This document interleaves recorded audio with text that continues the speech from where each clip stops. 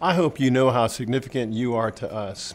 You know, there are times when I feel overwhelmed by the needs we see every day, but then I'm reminded of your support and the impact you're having on the children and families that we serve together.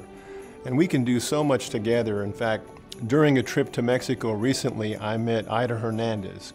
She asked me to pass along a message to you. Ida and her family are served by the nearby Buckner Family Hope Center in her community. And as we talked, she broke up into an open smile and said, "Because of Buckner, hope shines here." Please thank those who give to make this possible. So on behalf of Ida, her family, and more than 76,000 children served so far this year, thank you.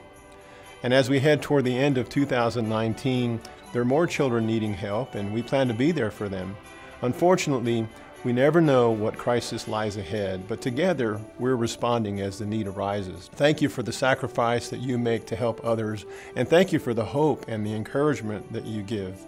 May God bless you this Christmas season, and my prayer for you is that you know the peace, the love, the joy, and hope Christ gives to us.